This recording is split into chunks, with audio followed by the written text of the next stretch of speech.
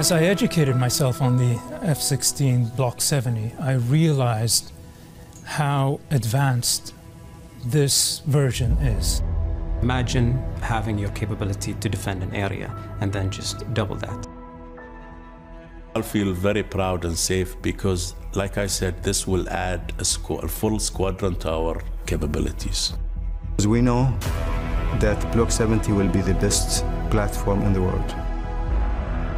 We received the Block 40 and 70 as the first country, and we received also Block 70. This will indicate to you the position of Bahrain in the region, and also the cooperation between Bahrain and the United States.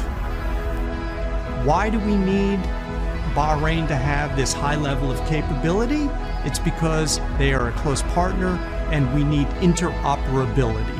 We need to be able to operate shoulder to shoulder to combat, to defend against, and to deter any threats to our common security.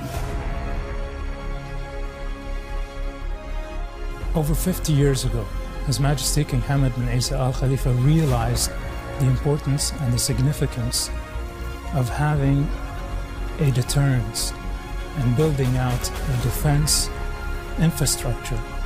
And so, very recently, His Royal Highness Crown Prince Salman bin Hamad Al Khalifa was in Washington, and he talked about the significance of the relationship. We got the best.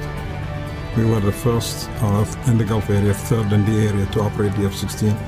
And now we're operating, we'll be operating the Block 70, will be the first worldwide. Always to be the first, you want to be the first. This is there's something inside you.